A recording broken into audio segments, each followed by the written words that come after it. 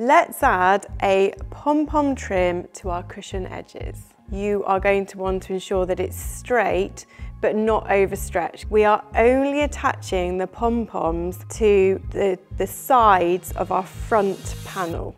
You really do want to make sure you have an even amount of pom-poms on either side, so you've got the symmetry. When you're positioning your pom-poms, just ensure you don't have one sat on your seam allowance.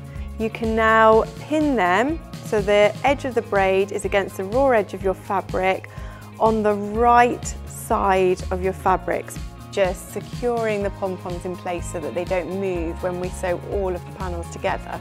You repeat exactly the same on the other side. Open our zip halfway, line up our cushion panels, pin them together, sew together our sides of our cushions, turn it the right way out, pop our cushion pad in.